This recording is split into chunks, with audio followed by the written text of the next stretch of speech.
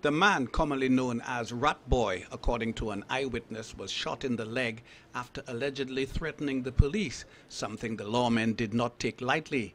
Earlier this month, a man opened fire on a police officer who suspected that he was carrying a firearm. The two exchanged fire and the man eventually escaped.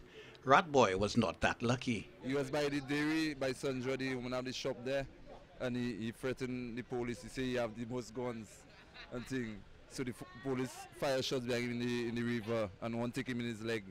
And that's how he ended up running and crossing on the other side and going next side, Baccarat side there. And he ended up reaching there. The police restrained the wounded man until the arrival of the ambulance, which took him to the Victoria Hospital to be treated for his wound. For the DBS News World, I am Alex Bousquet.